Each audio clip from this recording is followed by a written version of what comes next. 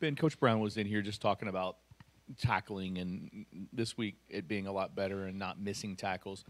Just go kind of take us through last week of practice and the mentality of we're going to go out and tackle and kind of gang tackle. Well, the emphasis of practice throughout the week, even this week, is always getting to the ball. And, getting to the ball, hustling, everybody just flying to it. It condenses the running lane, allows the runner to, like, you feel me, not go too much further. So, getting to the ball and, wrapping up throughout practice, even just studying up the scout team guys, that was probably the big difference. Yeah, Ben, as somebody who practices against Malik all the time, watches him play, he puts up huge rushing yard numbers. What is it, that makes him so effective? Is it ability to change speeds, change direction, his speed, his ability to anticipate plays? What makes him so good? Now, I'm going to tell you this story, not to try to embarrass myself, but it was one time during, I think it was, say, spring ball or early fall camp, and it was just like, I think when I approach players, even teammates, people on our team, I just look at them and I'll be like, all right, they're just another human. But that Malik kid, he's something different. I was going to go chase him one time, and it's like he'd take an angle, and then he'll, like, take another angle so quick, and it'd be, like, hard to change directions. Even myself, like I said, I fell on my face one time trying to tackle him, so it was bad in general. But, Malik is just it's his speed and ability to change directions. That's the biggest thing for him. Ben, you came in as a highly rated recruit last year, but spent the year redshirting. How big was that stretch for you to kind of take your time, learn the system, and prepare for this year? The biggest thing for me, especially coming in, it would be like, I could say, I came in and my expectations for myself was already high, and I was just like, I want to be that guy right away.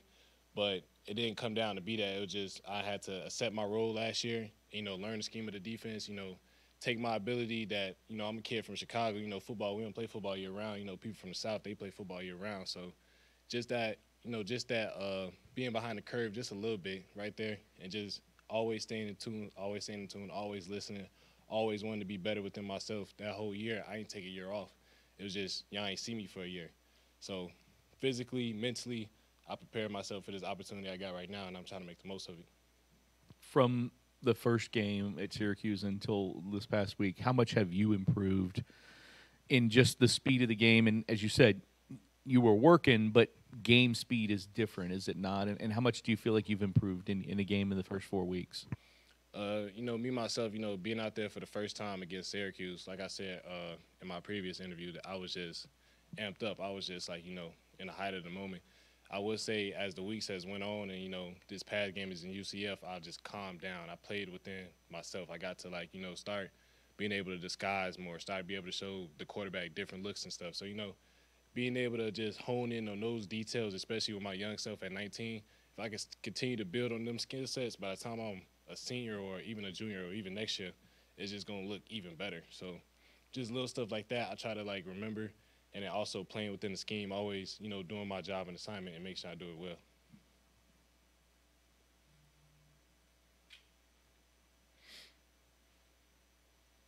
I guess Ben, for you guys, how much does a win against UCF in the way, or USF, excuse me, and the way that you're able to do that kind of give you confidence heading back into conference action? Can you repeat it one more time? Just the way that you guys were able to shut USF down, and they were averaging, I think, 202 yards rushing, and you guys held them to, I think, a little over 100 in total offense. How much does something like that give you confidence heading back into, ACC action and going against Boston College? I learned here you celebrate all your wins, and that right there alone, y'all just showed what everybody doing what they supposed to do. Everybody just running, hustling to the ball. Everybody trusting within the coaching.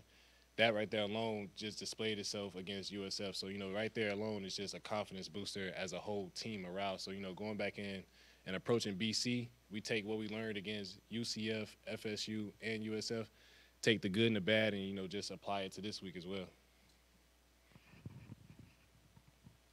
As a player, and I asked Coach about this, in terms of how he deals with or holds players accountable for penalties, and the difference between, I guess, holding you accountable and calling you out. As a player, how do you feel about that when you see yourself commit a penalty on film and the coach is making a note about it? I mean, do you feel like you need to be held accountable, or I mean, do you take it any personal? Well, Coach Sack and Coach Brown, you know, they preach player-led program. So before the coach even get on you, a player gonna get on you. So that right there alone, I don't want to let my teammate down, let alone I don't want my own teammate yelling at me. So it's obviously a big accountability. I almost had a offside against FSU, and you can see me on film just clap my hands because I'm like, dang. You know, I get pulled out the next play, but, you know, that don't affect me mentally because coach put me back in. I make a play the next time, come back out. So that alone, like, our coaches get on us, but our teammates going to get on us before the coaches get on us. You mentioned being a boy from Chicago and you don't play year-round up there. How do you become the player you are in Chicago when you only play? I mean, obviously, you're not gonna play much outside in the winter. I mean, you know, of course, you know, we got our 707 programs out there.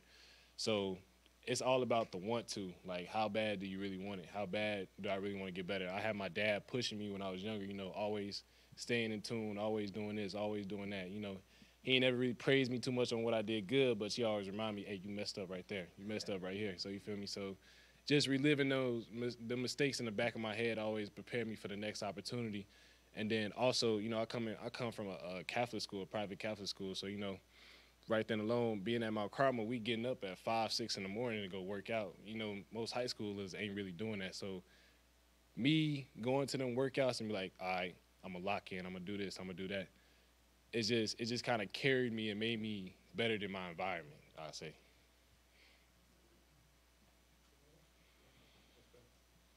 Thank you.